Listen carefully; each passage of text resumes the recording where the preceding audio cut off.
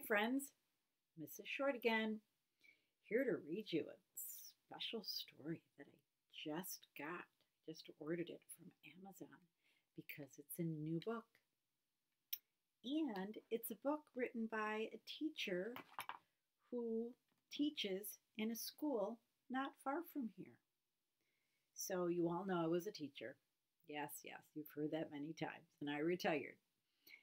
And then I substituted. I was a substitute teacher at the school that this teacher, the book that she wrote, where she teaches now, I should say. And I was so impressed because I want to publish a book. And I did write some stories. So I reached out to her and she gave me some great advice. So I asked her if I could read this story on YouTube, and she said yes. So, without further ado, that means without me talking so much like I always do, I am going to read her story. And it's very new. It's called Sal the Snowball. And the author's name is Elizabeth de la Roca, and it's illustrated by TullipStudio. So, Elizabeth de la Roca, Mrs. Short, always dedicates stories to people I know, to everyone watching, to classrooms, but I'm dedicating your book to you because you allowed me to share this on YouTube on my channel. And I also read dedications that the authors write. So this is who Elizabeth de la Roca dedicated her story to. And it's very touching. This book is dedicated to my family and friends who have supported me in my creative passions and throughout my journey to write my first children's book. A special thanks to my husband Eric and to my parents who inspire me every day. And I know, Elizabeth, that we'll meet soon. At least I would love to meet you soon. All right, here we go. Sal the Snowball. Fix it so you can see it. There we go. Sal the Snowball was quite shy and often kept to himself. He quietly sat and peered outside over the top of his bookshelf. His friends would all say, "Come out and play," but Sal always said, "No thanks, I'll stay." So inside his North Pole home he hid, wanting so badly to go out. There was just one problem that he had, and soon he started to pout. Aww. I want to play, I really do, but I am not like the rest. I am not like those other snow people. I fear I am worthless.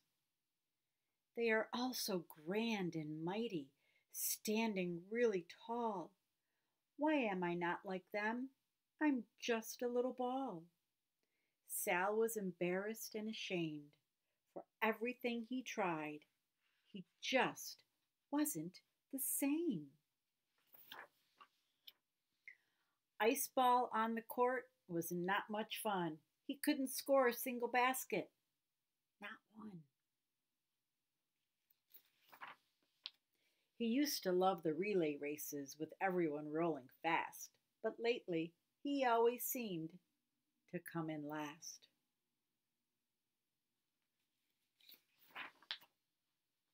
And the time he tried to rescue that snowcat in the tree, he couldn't reach it way up there, so another snow person, set it free.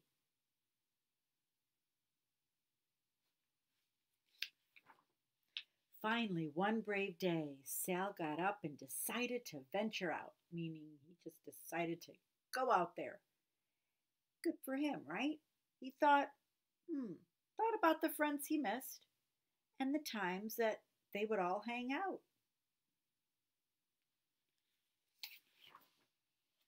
he headed out the door in search of someone who would play, and rolled on through the snow until Stan came his way.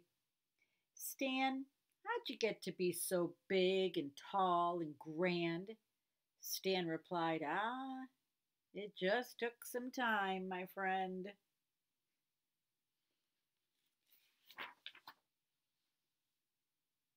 When will that happen to me? And he said,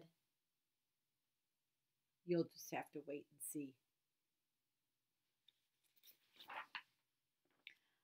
Onward, Sal went rolling in search of someone else.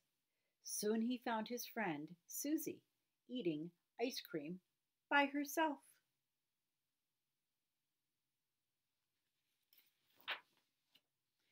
Susie, how'd you get to be so big and tall and grand? Susie said, my dear Sal pal, it just took time, my friend. When will that happen to me?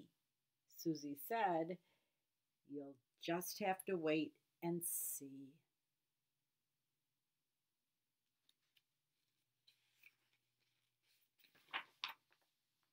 Starting to get annoyed with this answer, Sal kept rolling about, this time faster.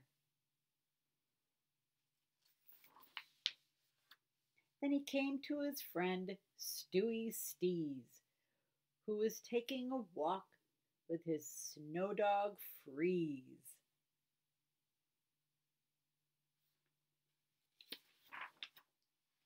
Stewie, how'd you get to be so big and tall and grand? Stewie whispered. It just took some time, my friend. When will that happen to me?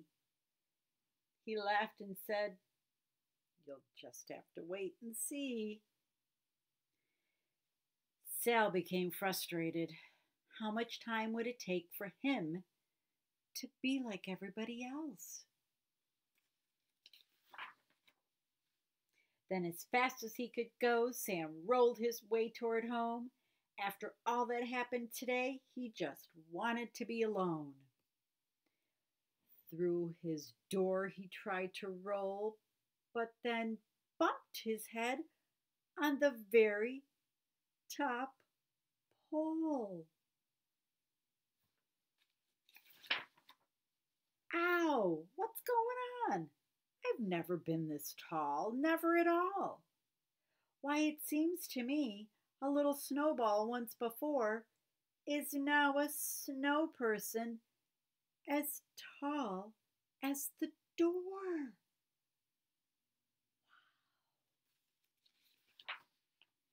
I can't believe today was the day.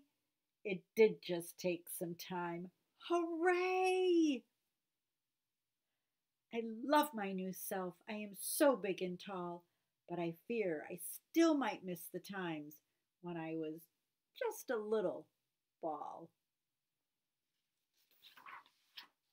Sal closed his eyes and thought hard about this, and then he flashed a smile so big it was hard to miss.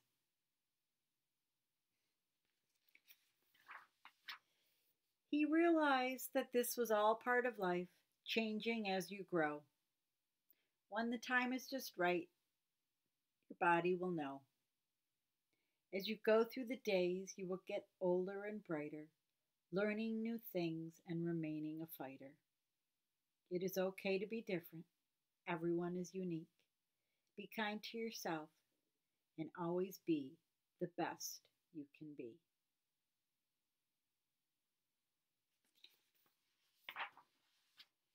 And the very next morning, Sal went off to play. He knew he was going to have the best day.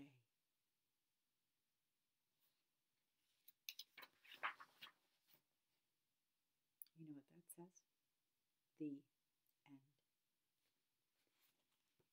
Wow. Elizabeth, you don't need to hear this from me, but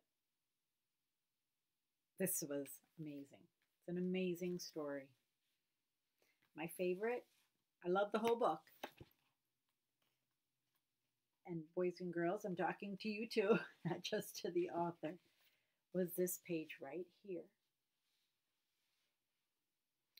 He realized that this was all part of life, changing as you grow. When the time is just right, your body will know. As you go through the days, you will get older and brighter, learning new things and remaining a fighter. It is okay to be different. Everyone is unique. Be kind to yourself and always be the best you can be. That is not only great advice for you boys and girls, it's great advice for everybody.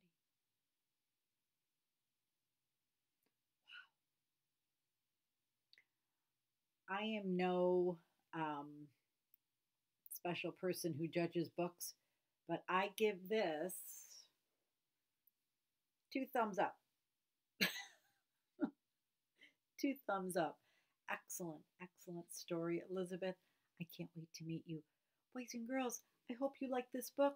You can order it on Amazon. She did not tell me to say that. That was all me. I don't work for Amazon. I'm just saying it's so new that that's a place you can get it if you'd like to. All right. We'll see you next time.